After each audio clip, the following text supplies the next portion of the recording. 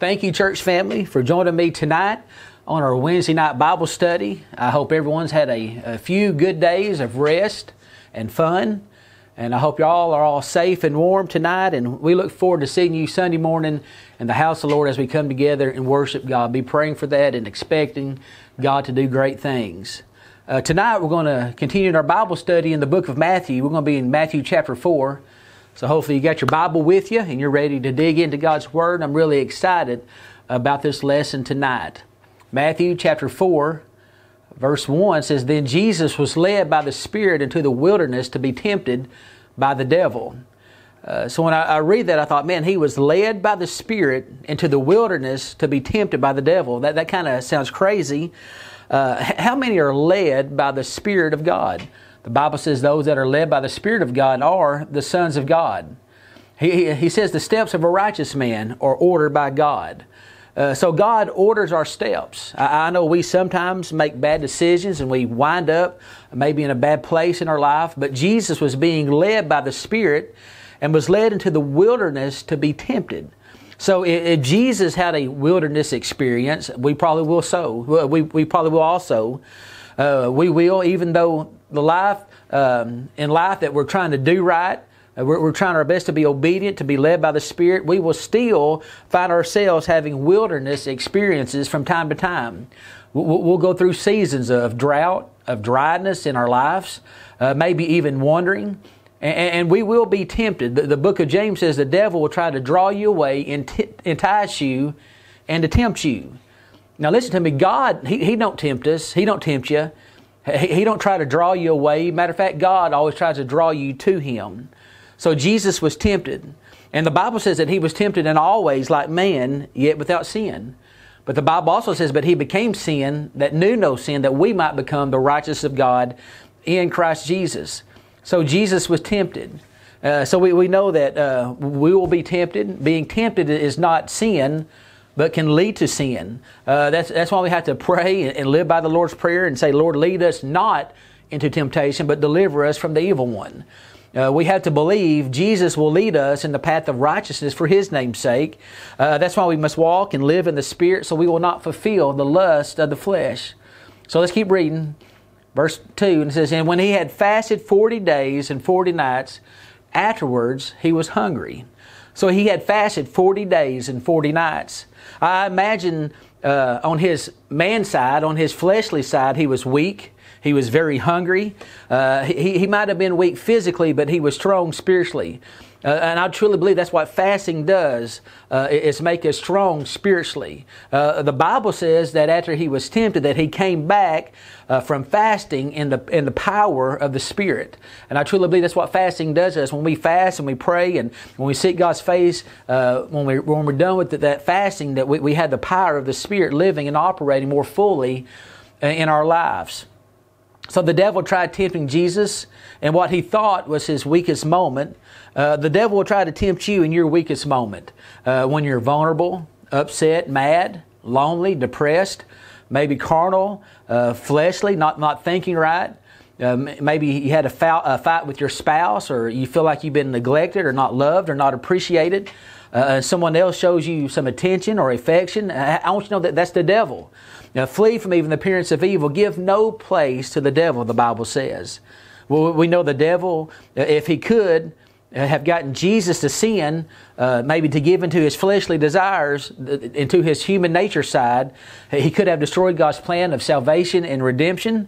The devil tried to draw Jesus away, but he said, but he had no pull on him. Even though Jesus had a flesh body, he had his body under control. He had his flesh under control. So Satan had nothing to work with. Satan had nothing to draw him away with or entice him with. And I truly believe that's why we have to die daily. If God's mercy is new every day, that means also that we should probably have to die to ourselves, die to our flesh, our wants, our carnal nature, our habits, our hang-ups, that we have to die to that every day so Satan will have nothing to draw us away or entice us with and pull us away. So the devil still tries to tempt us and draw us away to destroy our lives, our homes, our marriages, our ministry, our reputation. When he comes to draw you away or entice us, do we give him plenty to work with? Have we got our flesh under subjection, our carnal desires under control? Or do they control us and draw us away? Does your lust get the best of you? Does your temper get the best of you? Does your greed get the best of you? The list can go on and on. That's why we got to walk with God and to change our lives. It seems like every time somebody makes a decision to do that, whenever you desire more of God, here comes the devil. Temptations, hurts, hurtful words. Something will happen to you to try to stop you or discourage you or distract you or even destroy your life, because the devil does not want you going on with God. He does not want you to have more of God. He does not want you to be used by God. So he'll try to do everything he can to draw you away and entice you and to do something bad in your life. So we have to be aware of that. Keep doing right. Keep being obedient to the Word. Keep being and operating in the Spirit and walking in love. And you will come out of that and return in the power of the Spirit, I truly believe. Let's keep reading. Verse 3. Now when the tempter came to him, he said, "If you are the Son of God, command that these stones be become bread." But he answered and said, "It is written, man shall not live by bread alone, but by every word that proceeds from the mouth of God." So the first thing that the devil tempted him with was food. And I truly believe it's the lust of the flesh. Bread. Could you believe that Jesus could have ate any time he wanted to? He could have turned stones into bread. He could have just called down he could have called for bread and it would have appeared. So he could have ate any time he wanted to, but he tempted the bread of life with bread. It's kind of ironic. The devil thought, well, maybe he hasn't eaten in 40 days and 40 nights. He's hungry. He will do anything for food. I mean, that's how the devil deceived the first Adam and Eve, was with food. Also, I believe he led Esau away. Esau lost his birthright because he was hungry for food. Don't let your God be your belly. I'm talking about your fleshly appetite for the things of this world, to pull you away and to make you make a bad decision for temporary fulfillment, for temporary satisfaction. Now, I remember another time that Jesus was hungry. Him and his disciples, they had been on their missionaries' journeys. They've been going and starting churches, and they've been healing the sick and raising the dead and doing mighty and great things. And they was tired. They was worn out. They was hungry. And they came to Samaria.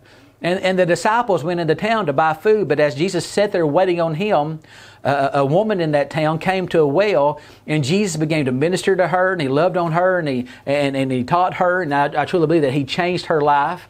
And when the disciples came back, they found Jesus, and they was getting ready to prepare food, and Jesus didn't eat. And they thought, has somebody brought him food? Does he have food that we didn't know about? And that's what Jesus said. Jesus said, "I have food that you know not of." His food, His nourishment, His fulfillment was to do the will of the Father. And I believe that's what gave Jesus strength. Jesus is the bread of life. He is the living water. We need to look to Him for our physical and our spiritual needs. The Bible says that man shall not live by bread alone, but every word that proceeds out of the mouth of God. We know that Jesus is a true manna, or the true bread from heaven. So yes, we have to have physical bread to eat, but also we have to have the spiritual bread. We have to have the Word of God living in us and operating through us, and Jesus through the Holy Spirit.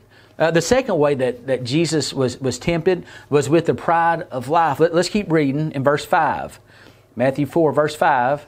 Then the devil took him up into the holy city, set him on a pinnacle of the temple, and said to him, "If you are the Son of God," listen to that, "if you are the Son of God, throw yourself down, for it is written, He shall give His angels charge over you, and in their hands they shall bear you up, lest you dash your foot against a stone." Jesus said to him, "It is written again, you shall not tempt the Lord your God." So the devil now begins to do what he does best, to make us question ourselves. He makes us question the Word of God. He tries to bring in doubt. He tries to make us to make us prove ourselves. Do you see that? If you be the Son of God, the devil knew. The devil knew that Jesus was the Son of God. He knew that, and he was trying to get Jesus to give in to his flesh. He was hoping in his flesh, in his carnal man, that he would maybe have a little bit of pride there, just like the devil had pride, and that pride would make him do something that God didn't want him to do.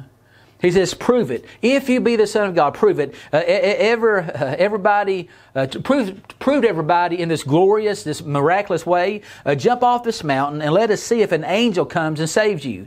Then everybody will know that you are the Son of God.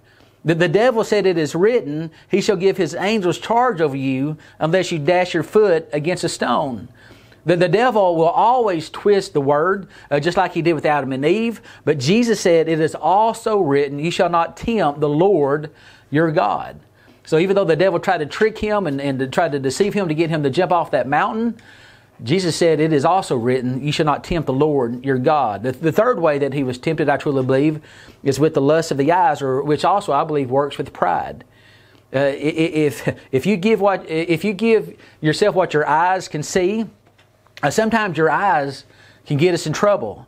Sometimes we see things and want them, and we don't need them, like sin. I remember we just got through talking about Samson in our last Bible study, and Samson, he said he's seen a woman of the Philistines, and it pleased him well. What he's seen, his eyes, his flesh, his carnal nature got him in a lot of trouble.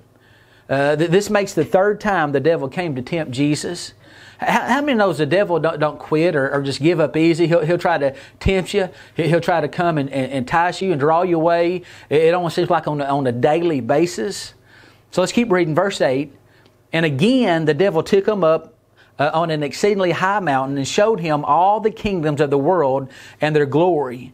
And he said to him, all these things will I give you if you fall down and worship me. Verse 10, then Jesus said to him, away with you, Satan, for it is written, you shall worship the Lord your God, and Him only you shall serve. The devil had dominion over the world. The Bible says that he is the God of this world. He could have given him the world. But Jesus knew that one day that he would be the God of heaven and of earth. But first he must suffer and die for sinful man to redeem us. Then he would go into the deep part of the earth, make an open show of the devil, take back the keys of death and hell. That means he took back dominion from the devil, because that's what man lost. When man gave into sin, they gave up their dominion. They gave up their place on this earth. And that's how the devil became the God of this world. And after that, Jesus led captivity captive. Jesus knew that he had to do all that before he could get the dominion back. Satan has always wanted to be God. He has always wanted to be worshipped like God. The Bible says that he is a God of this world. So he wanted Jesus, God, to worship him.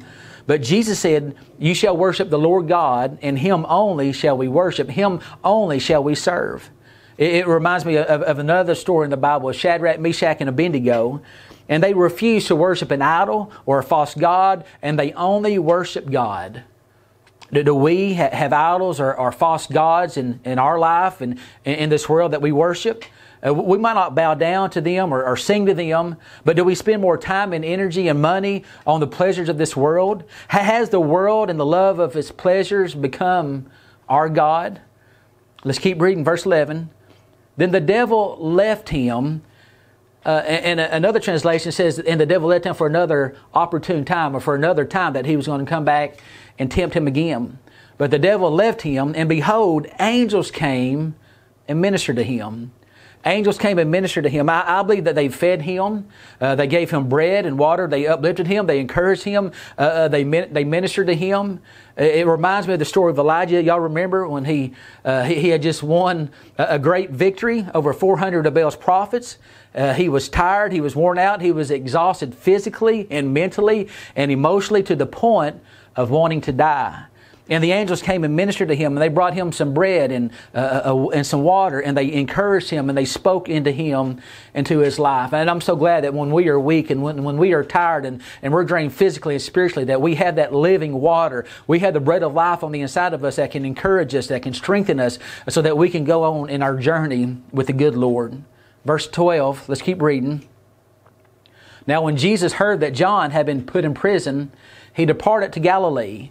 And leaving Nazareth, he came and dwelt in Capernaum, which is by the sea, the regions of Zebulun and Naphtali, that it might be fulfilled, which was spoken by Isaiah the prophet. That it might be fulfilled, that was spoken by Isaiah the prophet. It's amazing how many times that we've heard that word in our studies. How much you see that word throughout the Scriptures. all these things must happen to make Jesus go into a certain way or do a certain thing, and so that the prophecies be fulfilled. We know that Jesus they was out to get him. They seek to destroy his life, and that's why he went into Nazareth. And why did he do that? So the prophecies could be fulfilled. So every time Satan tries to do something in Jesus' life to destroy his life, really all he's doing is bringing scriptures and prophecies to fulfillment in his life and just showing and proving that Jesus is truly who he says he is, the Son of God, the Savior of the world. Let's keep reading. Verse 15, the land of Zebulun and the land of Naphtali by the way of the sea beyond the Jordan, Galilee of the Gentiles. The people who sat in darkness have seen a great light. And upon those who sat in the region in the shadow of death, light has dawned.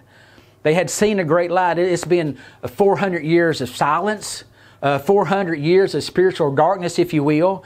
They haven't heard anything from the prophets or anything, but angels appeared and a great light shone about them, and they were surrounded by a heavenly host.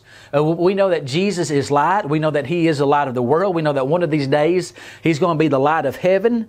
We know that He appeared to Saul on the road to Damascus as a great light, as a brilliant light. And we know that He has taken us out of darkness, the Bible says, into His marvelous light. The true light has dawned, a new day.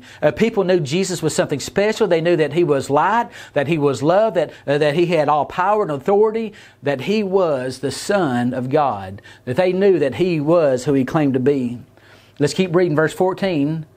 From that time, Jesus began to preach and to say, repent, for the kingdom of heaven is at hand. There's been a constant theme throughout the Bible, from the major prophets to the minor prophets that we just studied not too long ago, to John the Baptist, and now to Jesus, and that is repent, for the kingdom of heaven is at hand. And I truly believe it's the same message for today. I believe that us as people in this world that we're living in, it's so wicked, it's so perverse, it has turned from God, it has turned away from Him and His Word and the Holy Scriptures, and we need to repent. We need to turn from our sins and turn back to Him and pray out to Him and cry out to Him and let Him heal us, but also heal our nation. I believe that's the only thing that's going to bring God back is when we repent and truly turn our lives back to Him and over to Him. Verse 18, see, just like then, some will hear the message of repent and turn to Jesus. You know, some will hear the message of repentance and turn to Jesus, but some will not.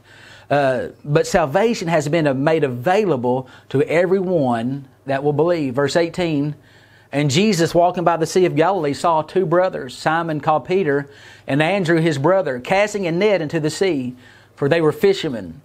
Then He said to them, follow me, and I will make you fishers of men. Wow, so much in these couple verses right here. Jesus handpicked His followers.